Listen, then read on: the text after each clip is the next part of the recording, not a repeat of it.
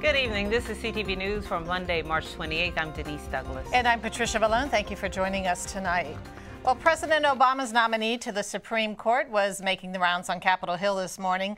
Merrick Garland stopped by to meet with Maryland Senator Ben Cardin. The two sat down for about 30 minutes. They talked about the nominee's background as well as cases he's ruled on during his time as an attorney and chief judge on the U.S. Court of Appeals. Cardin continued his criticism of his GOP counterparts who are stalling a hearing and vote on Garland until after the election. It is March there's 9 months left in this year. To suggest that we don't have the time and the president doesn't have the authority to appoint is just absolutely outrageous. Outrageous. It's an affront to the Constitution of the United States and the responsibilities of those of us in the United States Senate to consider a presidential nomination. So I'm not talking about what's going to happen in next year. I want his nomination considered in this Congress. I want there to be a hearing and a vote, and members have the responsibility either to vote for or against the nomination. That's what senators do.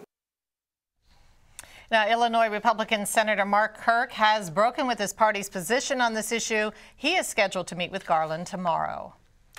Several dozen law enforcement officials gathered this morning to discuss reform in the criminal justice system. The event was spearheaded by Congressman Steny Hoyer. On Capitol Hill, lawmakers are considering legislation that would address sentencing disparities. Hoyer says the roundtable discussion gives him a chance to get feedback on the measure.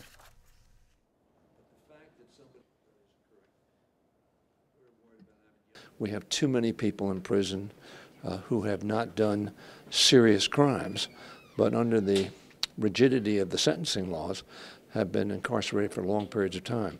That's costly, it encourages recidivism, and it doesn't make sense for people.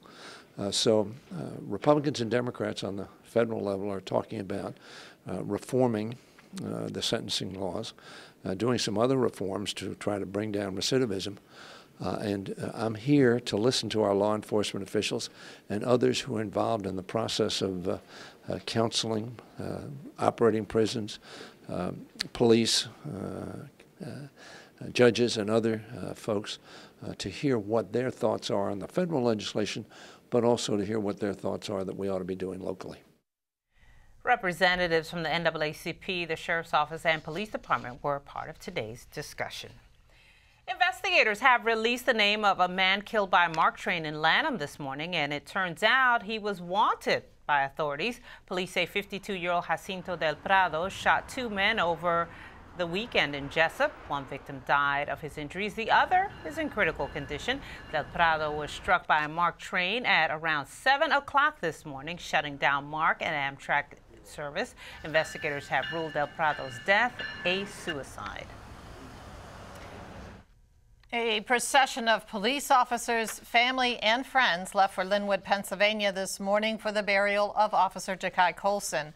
The 29-year-old detective was responding to alleged gunfire from Michael Ford on March 13th when he was fatally struck by a colleague's bullet. Now, 22-year-old Michael Ford is facing 25 counts, including attempted murder and conspiracy to commit murder. Ford's two brothers, Malik and Elijah, are facing the same charges.